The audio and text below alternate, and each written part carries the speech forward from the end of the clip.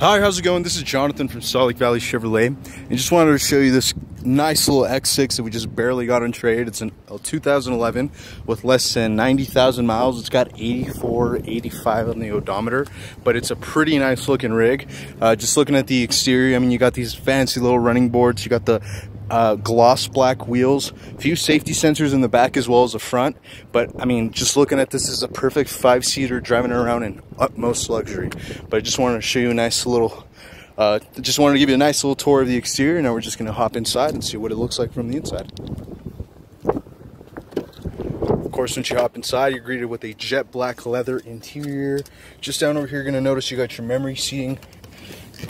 Of course, this one's got the push to start button as well. Got a little key holder as well in case you needed that. So it's pretty damn convenient more than anything. Let's see. But of course, you will notice you have some paddle shifters over here. Again, looking over at the odometer, you got 84.8. You got your sunroof down over here as well.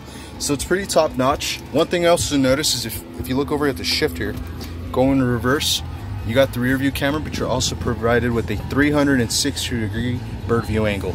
Apologies for the glare, but that's just about as much as I can do for it on you for now. So I'm just gonna put that back in park and just show you on the outside as well, or show you over in the back, see what you have.